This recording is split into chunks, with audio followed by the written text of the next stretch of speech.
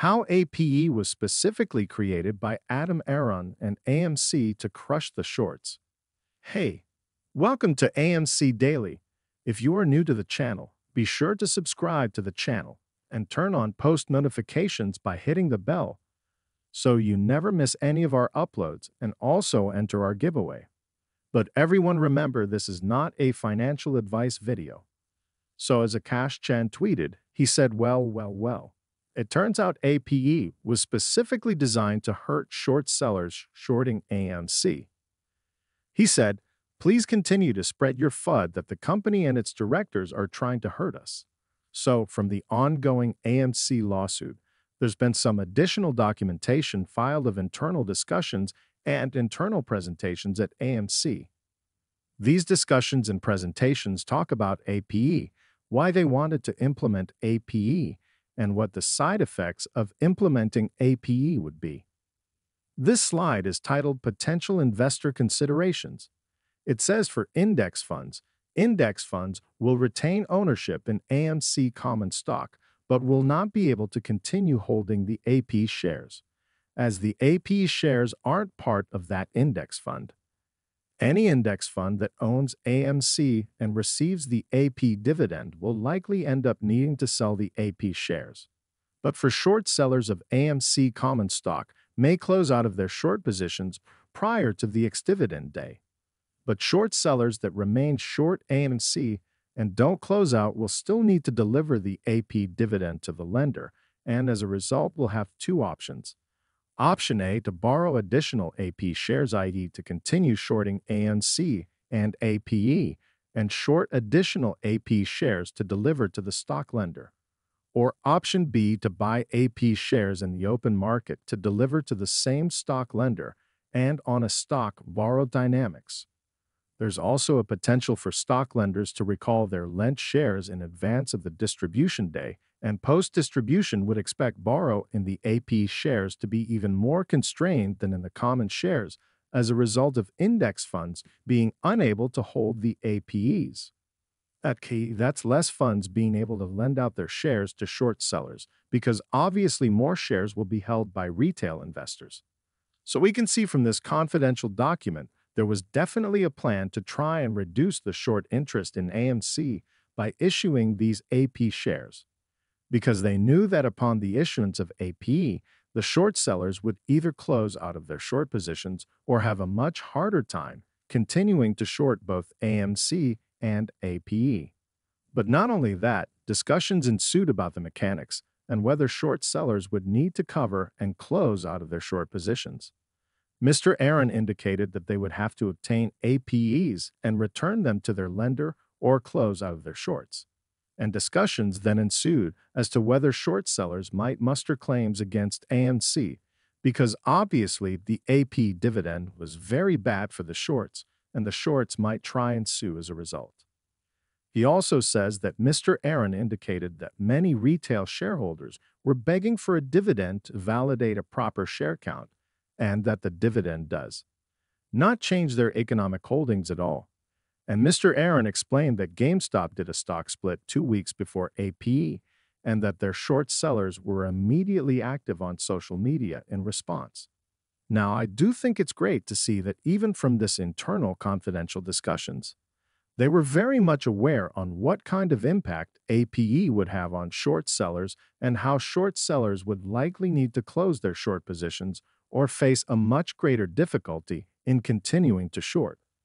Therefore, clearly, Adam Aron had the intention to try and do damage to the short sellers, not to dilute retail investors. Many people read the Antara lawsuit and accusations against AMC and took those accusations as if they were guaranteed facts. But now we're starting to see the real, underlying confidential documentation coming to light, and it's now clear to see that actually Adam Aron was trying to damage the shorts. He was actually trying to create a product that would specifically cause these hedge funds to close out of their short positions, or that would make it significantly more difficult for them to continue shorting. So many people automatically assumed that Antara was right and that Adam Aron was against us, when actually Adam Aron has been on our side the entire time. Adam Aron has been equally trying to fight off the shorts, away from his company so that AMC can succeed and so the AMC share price can go up even higher, and so that even he can make even more money during a squeeze scenario. If Adam Aron's already turned down $1 billion worth of bribes, he's not going to sell his shares at such a low price of $5 or $6 per share. He wants to sell his shares over $100, over $200, and over $500 per share. And interestingly, it seems like recent deleting threats against AMC's CEO have intensified by short sellers over the last few weeks. This article says the AMC Entertainment CEO, Adam Aron, has been receiving an increasing number of delete threats that the APEs believe are coming from short sellers targeting the stock. The threats have escalated from social media posts and messages to troubling Twitters. Some have included drama and even threats against Adam Aron. And sources say that the threats against Aron have intensified recently as a potential short squeeze of AMC's stock seems real. The short interest remains high and retail investor sentiment is still bullish. And all of that appear is to have enraged short sellers, some of whom are lashing out with threats against Aron. It says the threats against Adam Aron appear to have come from a small extremist faction of short sellers. Most investors would condemn such threats regardless of their position on AMC stock. Now, obviously, I'm against any kind of deletion threats against Adam Aron or against the short sellers because no one deserves to have those kind of threats made to them. But I do think it's interesting to see that the number of threats made against Adam Aron have increased over recent weeks as the squeeze is getting closer and closer. And as Travis tweeted, it seems the short sellers are also trying to build a collusion or market manipulation case against us to get the AMC stock halted. Short sellers are trying to sneakily ask for advice on AMC as to when they should sell or when they should buy to try and pin us retail investors with a market manipulation case. As Travis tweeted, he said, "The Fall Guys likes to ask people tons of questions about trading and feed info back to their headquarters to gather information. And that's obviously why I've never specifically told you to buy or sell, because obviously I'm not giving financial advice. I'm just talking about recent AMC news." I think the short sellers now realize they're trapped and realize the reverse split reduces the number of shares in the float, increasing the volatility in the AMC stock, and are now trying to do anything they can to get AMC delisted.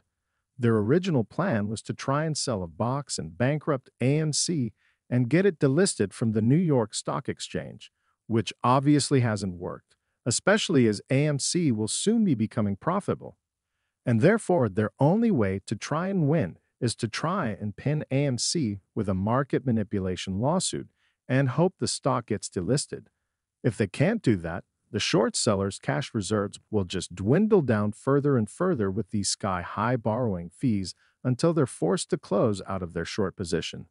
When they go bankrupt, and especially as the S&P 500 is currently pinned to its recent high set back in February and looks like the market is just about to turn around and resume its next leg down. As Finance Lancelot tweeted, he said, "Either we're about to see a breakout rally to 4,400 points and towards a new all-time high, or this is a failed attempt to make new market highs, resulting in a new downtrend." And obviously, if this new S&P 500 downtrend is combined with additional rate hikes and combined with not increasing the debt ceiling, the S&P 500 could crash significantly pretty much overnight. Some economists are expecting up to a 45% crash if the debt ceiling is not increased. That 45% crash would take AMC past its lows and back towards 2018, 2017, and 2016 levels in the space of only a few weeks. And that would certainly liquidate a vast majority of hedge funds, obviously causing them to close out of all of their long positions, all of their short positions, and ultimately causing the AMC and GameStop squeezes. Now, I also wanted to quickly talk about some other AMC manipulation as the APD-ish bull tweeted about. He said, "We can't let this slide." For some reason, a bunch of manipulated one-star reviews for AMC have been left on Trustpilot. AMC is currently rated bad with a 1.7 out of 5 stars on Trustpilot. Now, I don't know about you, but I've personally never really had a bad experience at the cinema and really expected this to have a 4 or 5-star rating. What's also really interesting to see is the vast majority of these 1-star reviews have been left over the past few weeks between March of 2023 and April and May of 2023. People are trying to convince you to think twice before going to AMC, and it's coming from accounts that only have one singular review. It's likely these accounts are being created to manipulate AMC's rating on Trustpilot to try and degrade the company, and therefore, I urge you to leave a real recent experience at your local AMC theaters on Trustpilot. Guys, that's all we have for you today. What is your opinion about AMC stock? Get involved and let us know in the comments down below. Thank you for watching.